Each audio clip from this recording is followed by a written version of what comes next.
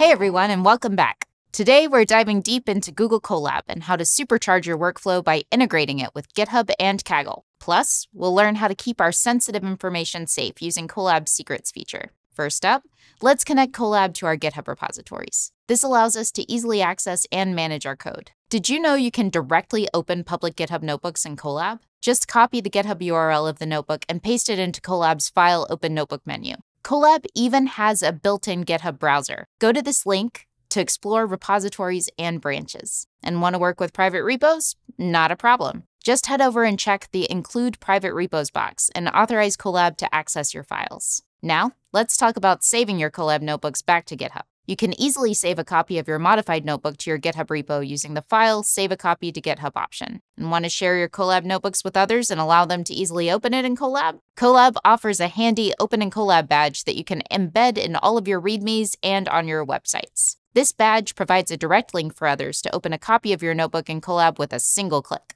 Colab also has a tight integration with all of the great datasets hosted on Kaggle. First, install the Kaggle API in Colab using pip install Kaggle. Next, we need to authenticate. Download your kaggle.json file from your Kaggle account settings page and upload it to Colab using the file upload feature.